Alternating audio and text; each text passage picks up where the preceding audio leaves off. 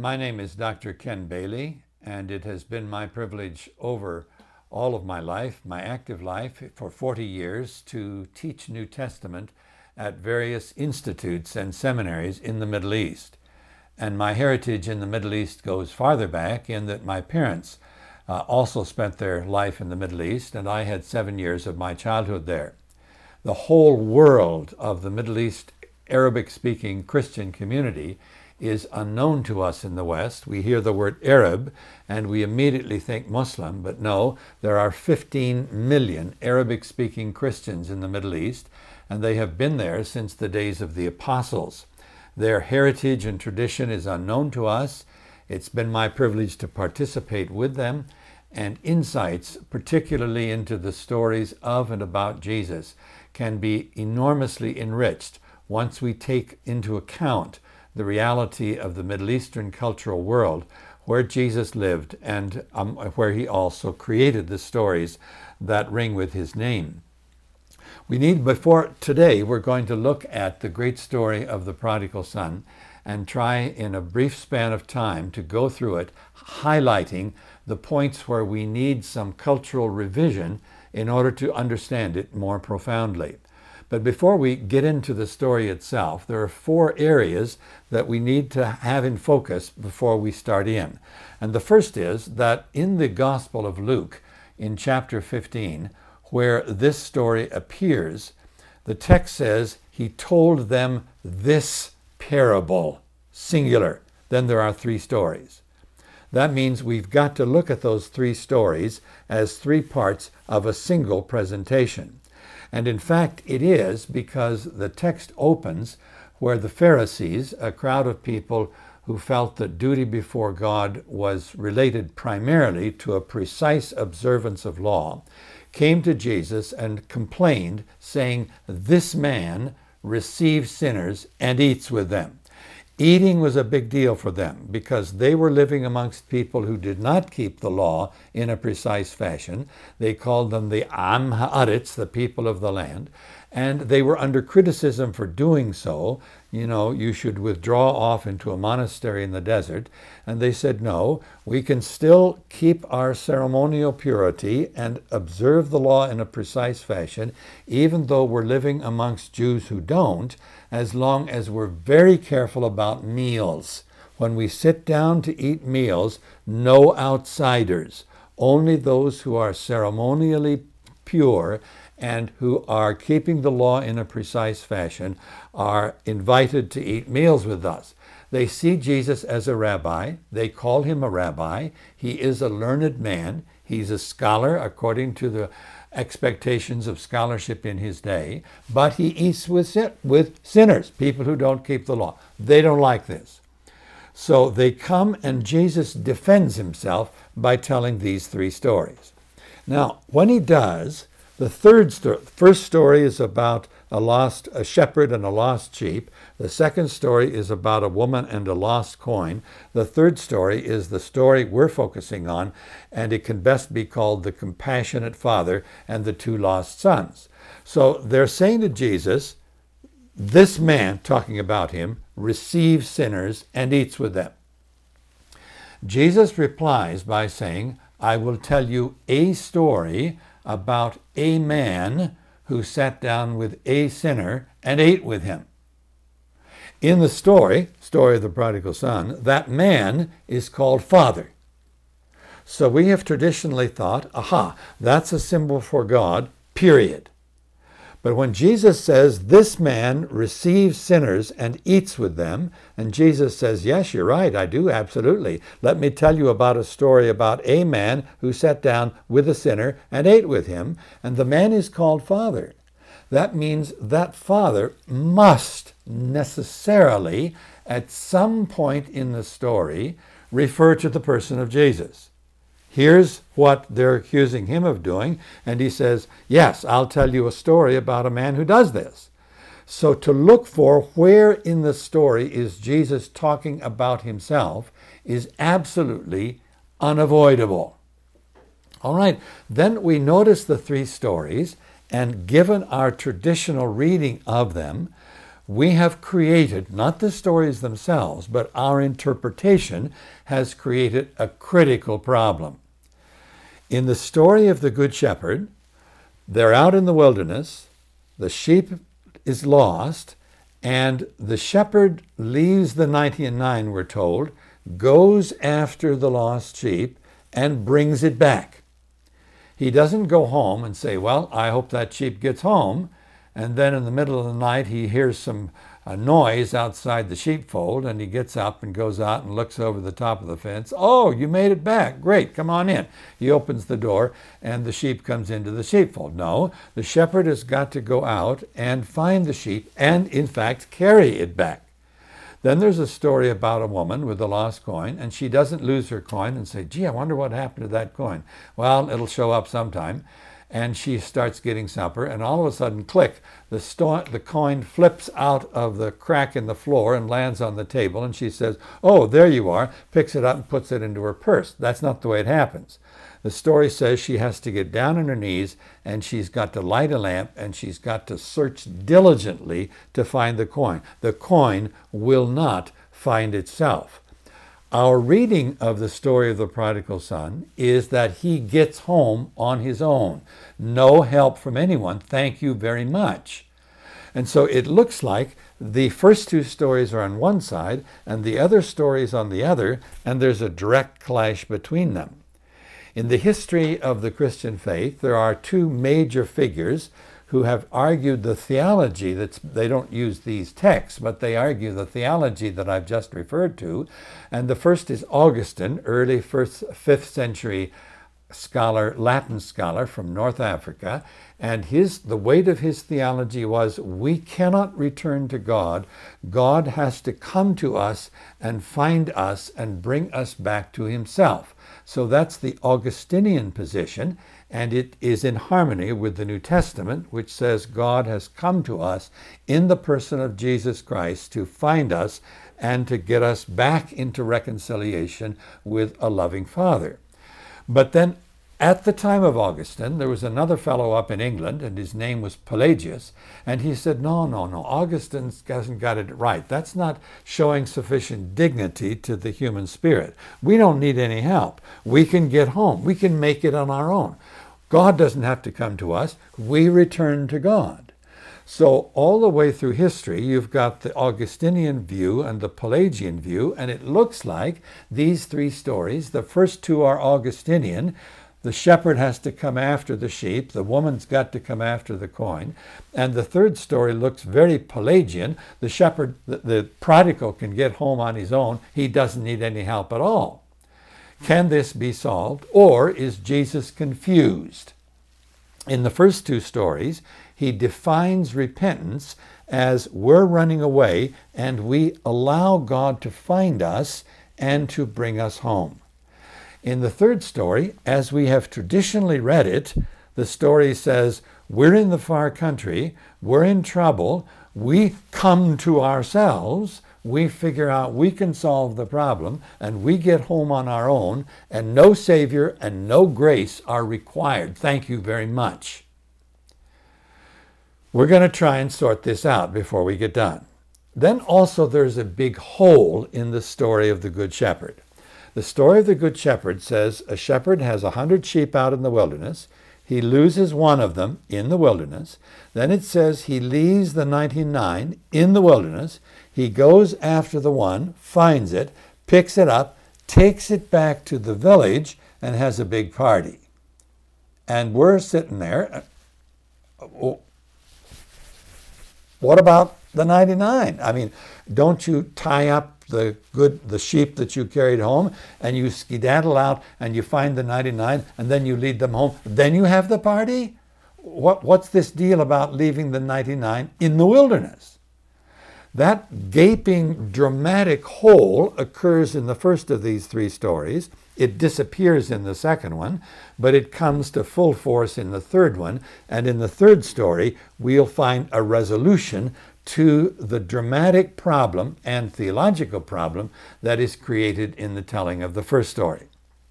All right, then also, before we get started, let us talk for just a minute about what the model behind Jesus is as he creates this famous story that we call the story of the prodigal son. In fact, I am deeply convinced that Jesus is retelling the story of Jacob from the point where Jacob gets his inheritance until the time his father dies. This is Genesis chapter 27, verse 1, and through the opening verses of chapter 36. If you read that and compare it to the story of the prodigal son, you will observe that both stories have a patriarch. In both stories, there are two sons. In both stories, the younger son decides he wants to take his inheritance, and he does so in both stories with underhanded means. In both stories, the younger son has got to take off into the far country. In both stories, the older son stays at home mad. In both stories, in the far country, there's a reversal of wealth. Jacob starts off poor and he ends up rich, and the prodigal starts off rich and he ends up poor. The same dramatic theme is there, only Jesus has reversed it. In both stories, the one in the far country finally decides to come home. When on the way home, in the story of Jacob, his father-in-law, Laban, finds that the household gods are missing, so he comes after Laban and says, "Hey, how come you stole this stuff out of my house before you left?" They search and don't find it, and then Laban says to Jacob, "These flocks and herds that you have actually are mine, and these women that you have as your wives, well, they're mine too. All that is yours is mine." Jesus picks up that line. I write scripts for feature-length films, and I also publish plays. So I'm looking for the dramatic element and the components that make up the drama.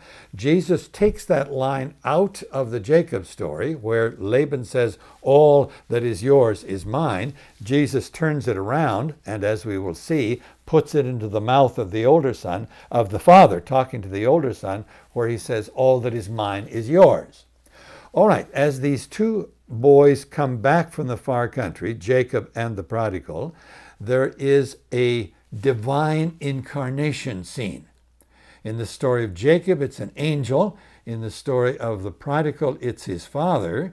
And in both cases, in the divine incarnation scene, there is body contact. In the first case, it's a wrestling match. In the second case, it's an embrace.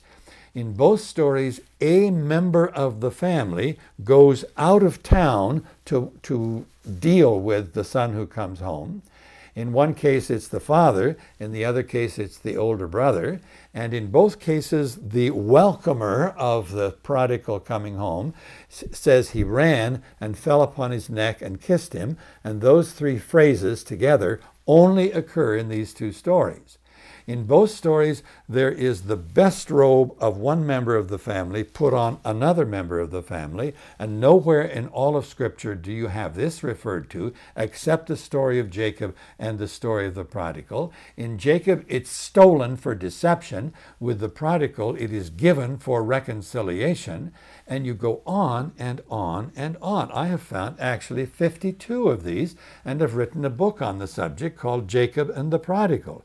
What is Jesus doing? He is telling the foundational story that gave the community its name and its identity. This is extremely sophisticated. We're dealing with a first-class mind who notices the connections and reforms the story.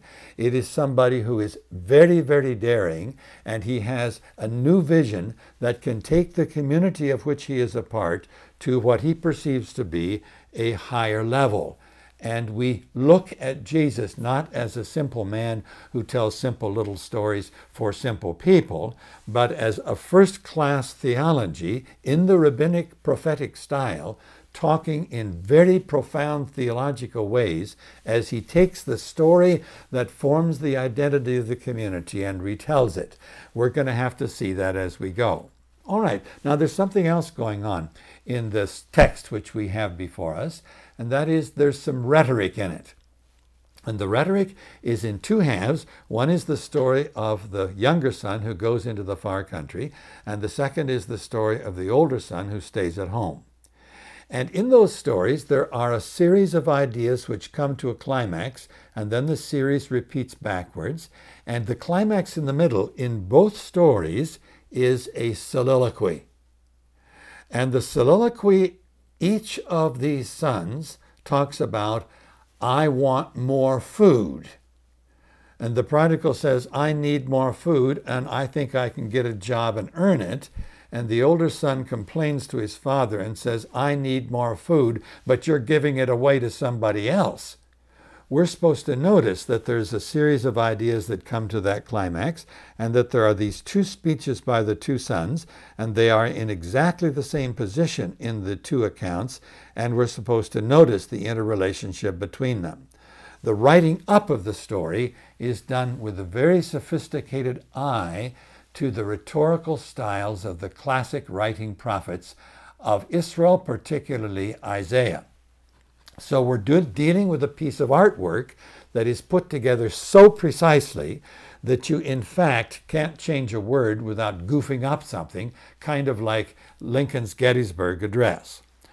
All right, with that in mind, let's take a look at the story and start examining it one section at a time. The 7 sections that we mentioned in the first half of the story, we will now look at. We'll look at the first one on the screen. You can see it there, and it says, there was a man who had 2 sons, and the younger of them said to his father, Father, give me the share of property that falls to me, and he divided his living between them.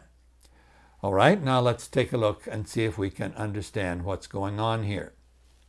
A lot of commentators, particularly in the Western world, over the last 200 years, have said, well, I mean, this is not a big deal. This is a young man going off to the big city to make his fame and fortune. This happens in a lot of families, and there's nothing particularly exceptional going on here. I beg to differ. I don't know of any country in the world where a young boy can get out of high school and he's a part of a farming family, and he says to his father and his mother, well, I'm out of high school now, I'd like to go off to the big city and have a good time. Why don't you just give me half of the family farm and I'll sell it and put the money in my pocket, and then I can go off to Chicago or New York or London or wherever, Tokyo or wherever, and I can really have a good time. I think the parents are going to say to him, little boy, when your mother and I decide to divide the inheritance, we will let you know. This doesn't happen to be any of your business, so why don't you go out and get a job? I don't think this is so strange to Middle Eastern culture. If the kid wants to go off penniless, you know, work a little bit, get a few bucks, get an old jalopy and drive off and have a good time, that's his business. He doesn't ask his father to sell the family farm while he's standing on it in good health farming it. That does not happen in any culture. In the Middle East, it's even worse. It means, Dad, why don't you drop dead? We've mentioned the comparison between the Jacob story and the story of the prodigal. In the Jacob story, Jacob gets to be an old man and he says to himself, I'm about to die and I think I'd better settle the inheritance while I still have all my marbles. And so then he says, okay, I'm going to give the blessing, which meant the inheritance, to my boys. Of course, the boys are supposed to say, no, Dad, no, you're going to live to be 100. Take it easy. We don't want to hear this discussion. We know that this is the discussion that comes at the end of your life, but you have many good years. We don't have to talk about this. Jacob does it, Esau does it with Jacob the way it's supposed to be done. The boys say nothing. The old man, when he's about to die, he decides he's going to make the division. But in the story of the prodigal son, it's the prodigal who raises the subject. And so far as we know, the father is in good health and he is still managing the farm. He is supposed to be told, little boy, get out of here. And if he is an Oriental patriarch, he's going to take the back of his hand and he's going to strike the kid across the face and he's going to drive him out of the house. I had a student, and he, after some years, told me that this had in fact happened in his family, that one of his brothers asked his father for the inheritance. And I said to him, Nuhad, what happened then? He said, well, my father hit him across the face, drove him out of the house. And then he said, we, the other brothers, worked to try and get my brother and my father into the same room so we could talk about it. How long did that take? 5 years before the father was even willing to be in the same room with the brother who had asked for his inheritance. We've got a series now of 15 points we're going to look at where our perception of the story is flawed. There's the first one. The father grants the request, and not only that, he grants the freedom to sell, because according to Jewish law of the first century, if the father makes the division, as long as the father is still alive, the land cannot be sold. The father has the right to the usufruct, to the profits of the estate. But if he doesn't spend them, then they are added to the capital. This is part of the older son's problem at the end of the story. If dad keeps the entertainment budget down, then the fatted calf is going to be a part of the capital, which the older brother is going to inherit. So he's not really happy about this killing the fatted calf, even though he can't say anything because his father has the right to do it. Okay, number one is the request, unheard of, unthinkable, and the second is the father's response. 5 times in the story, this father does not, I repeat, does not act like an Oriental patriarch. First of all, he grants the request. Second, he allows the boy to sell, which was against Jewish law. And we know that because it says, we translate it, he gathered together, but really it's a banking turn. He turned into cash. Then third, when the boy comes back, he welcomes him, as we will notice later on in this brief series of lectures. When his older son insults him in public, he leaves the banquet, and with everybody watching, he goes out to talk to him.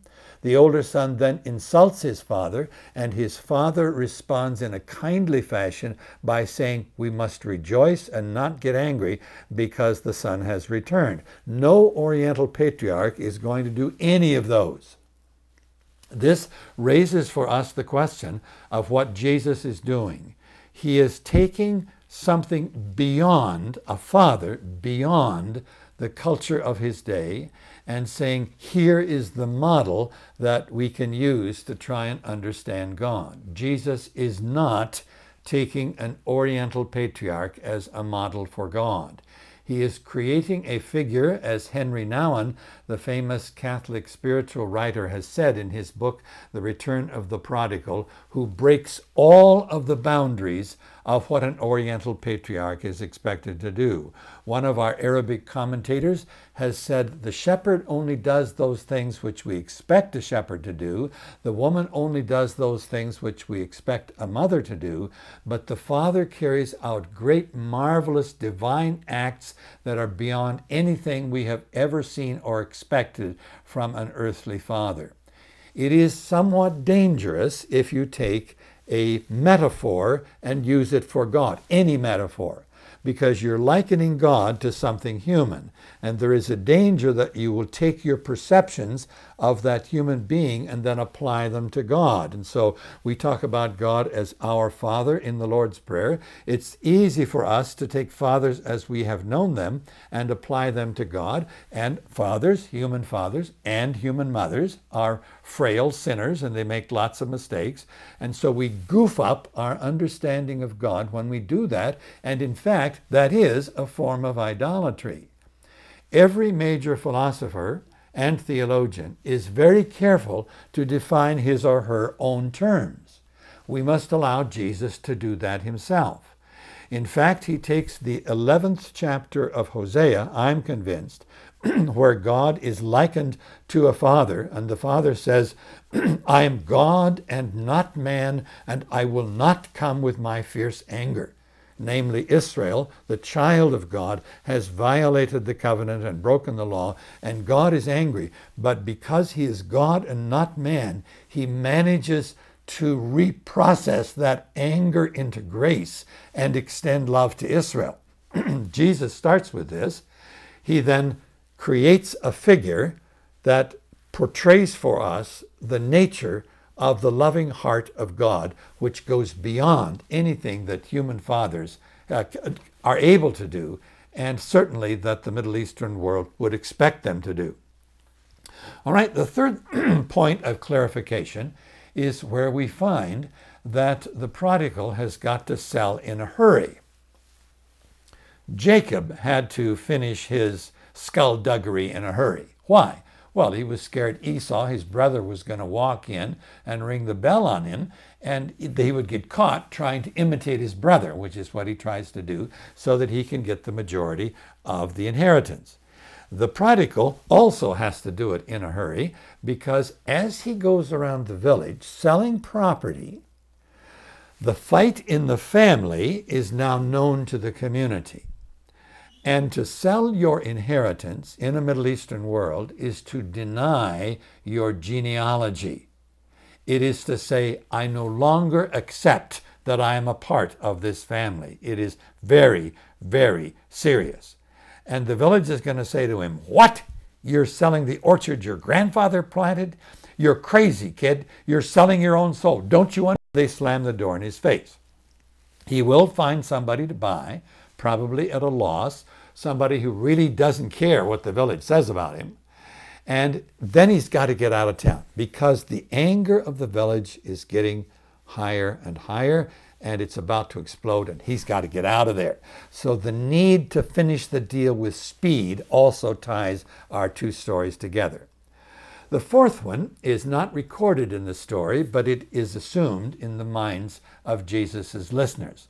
And that is, according to the early Jewish sources, which we have in 3 different places, it refers to the Kizazah ceremony.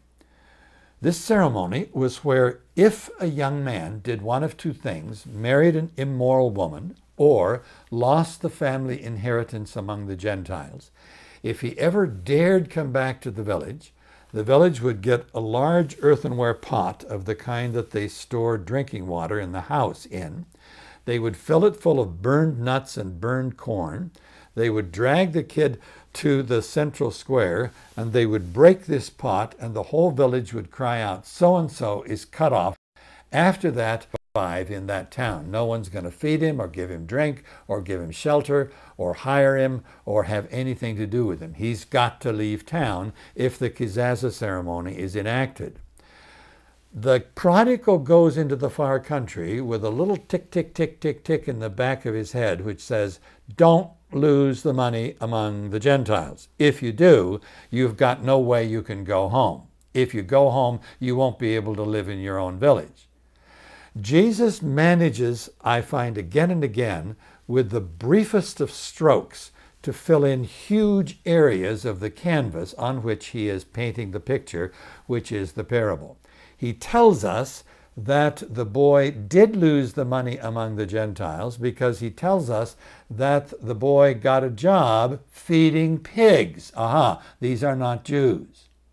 The minute the audience hears that word pigs, we know he's amongst the Gentiles, and we know when he gets back to the village is going to rough him up. And everybody in that first century audience is aware of this.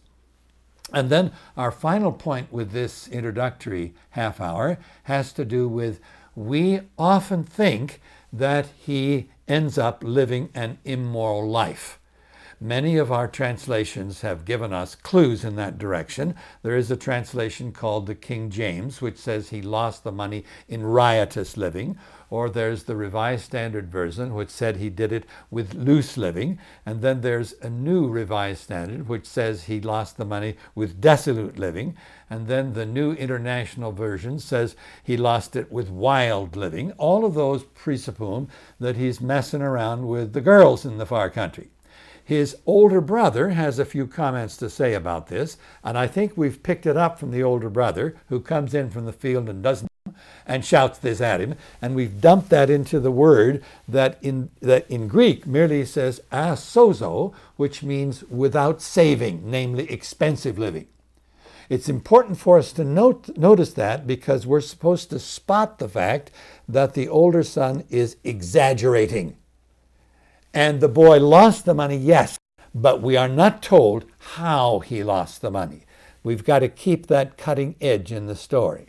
Very well, we've launched ourselves into the story, and at which there needs to be some greater precision as we look at the story. And in our second lecture, we will continue this discussion.